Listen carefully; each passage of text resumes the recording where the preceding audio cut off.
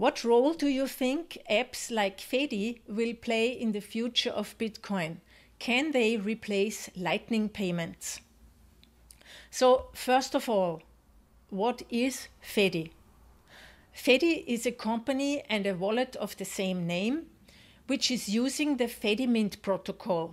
The Fedimint protocol is an open source protocol to custody and transact Bitcoin in a community setup. What does that mean? So, Fedimint is a technology, a protocol like the Bitcoin protocol that allows federated custody over Bitcoin funds in a community. So, for instance, I could set up a Bitcoin for Fairness community federation with a couple of trusted members of the community who are the guardians of the community funds, the Bitcoin of the community. The heart of a federation is a mint, which is basically guarded by those trusted community members.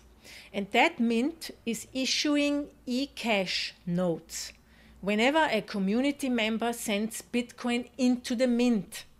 So let me say it in another way. Fedi is a wallet that is using the Fedimint protocol. There will be others. For instance, Mutiny is at the moment implementing Fedimints into their Lightning wallet as well. And the mint itself, when you have 20 people, 100 people of a community, all of these people are using the Fedi wallet, for instance. Then you have 5 people of that community, the elder community or very respected people who are the shared custodians of the money in the community. So that means those 5 or 6 people all hold a part of the private keys, and they basically guard the funds of the whole community. And it's basically it's similar to what banks did in the early days, you know, when money came up and we had merchants traveling around. First, they used gold as money. But of course, gold was heavy. You can't carry it all over the world. And so the merchants put their gold into banks. And the banks gave them a note in exchange, showing them, okay, whenever you come back with that bank note, you can redeem your gold. So that's what's called an IOU. And that's basically the same with eCash in these Fedimint federations. So you bring your Bitcoin, it might be too complicated for you to self-custody, or you don't want to, or whatever. You pay your Bitcoin into the mint, and the mint issues eCash notes for you, which are digital tokens. You, as the user, you don't see anything in the Fedi wallet. You just see how many Satoshis you own. But then inside of the app, technically, it's eCash. So, and the great thing is about these eCash notes is that the mint, the guardians, cannot see what you're doing with your money. It's very private. And it's also like with the gold. Whenever someone comes with a banknote, they could redeem the gold. And it's the same with eCash. So whenever someone comes with eCash and wants to redeem the Bitcoin, they can. It doesn't matter who it is or who sent the money into the mint in the first place. As I said before, Fedi is only one app which is facilitating this Fedimint protocol. They have their own approach with community chats, and you can basically send money within the chat. I think this is a great use case. And just this week, when I was in Bitcoin Witsand in South Africa, I used Fedi to settle my 100,000 Satoshi debt that I had by sending those sats with Fedimint's eCash, and I could send it offline. So that's also an advantage of eCash. You can send it even when you're not online. So the other person, the recipient, receives it in that moment when they go online. I gotta say, there's also a downside to Fedimints because they are fully custodial. That means that you need to trust the mint, that they don't issue more eCash tokens than they have as deposits in Bitcoin in their mint. So there is trust involved. eCash is fully custodial, and you need to trust that the members of the mint don't run off with your money. That's of course a downside, but if you think about the fact that you might really have very trusted people as your guardians, and there's a lot of, in African countries, you have a lot of these saving communities. That means that in these communities, they also trust those who hold the funds for the others. And so it's like a little bit in Austria, we had this Sparverein in every restaurant, where also the restaurant owner basically was holding the funds for all the people in these little boxes where people put their banknotes and their cash in to save money. And the Fedimint is a little bit like that. Now coming to the role of Fedi and Fedimints in general. As on-chain fees have been rising recently, as I said before, it's important that they also will rise in the future. It's possible that transaction fees are going to be as high as a value of $500 or even more per transaction.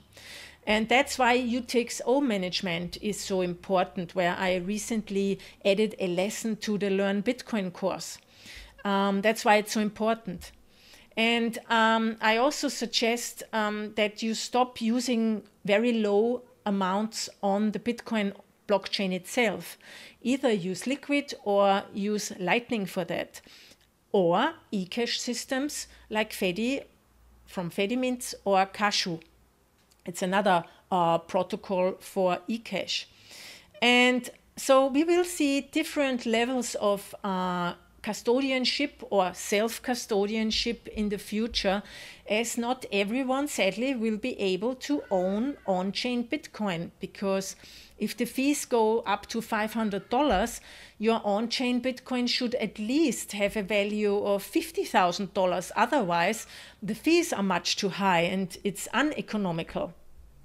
And a Fedimint can be a mitigator here, as small amounts can be pooled into the federation, and the whole amount is custodied by a couple of trusted members of the community. So you won't have fully trustless ownership, but as a member of the community, you have custodians you trust and know. And as long as no one can prevent you from spending and redeeming your money, this is hopefully fine. From a technical standpoint, I don't think that Fedimints will replace Lightning, because Lightning is needed. Lightning gateways are basically used to swap Lightning Bitcoin and eCash. So you need the Lightning nodes and the gateways.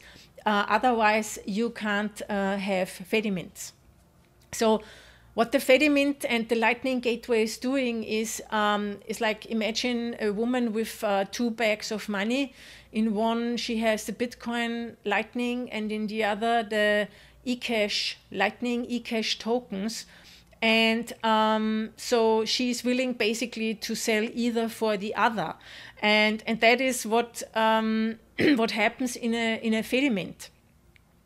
And if you mean replacing Lightning in terms of the amount of payments being done, I mean, this might be because it's also, you have to distinguish between custodial Lightning and Lightning in self-custody. It's not the same.